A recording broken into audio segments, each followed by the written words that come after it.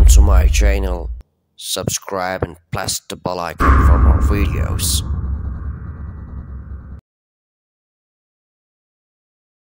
It works. We have done many studies. Believe me, it works. But several things. Number one, you must have the right protective equipment. The right mask. Now, this is the right mask. You see, it has a blue color on the outside because it's waterproof. Then you have a white on the inside, which is absorbent. Yeah. So if I cough, it absorbs it. Now, so you're going to wear it like this. The blue on the outside, the white on the inside. You have seen people wearing it like this. Totally wrong, you see. You see people wearing masks, there's only one piece of paper.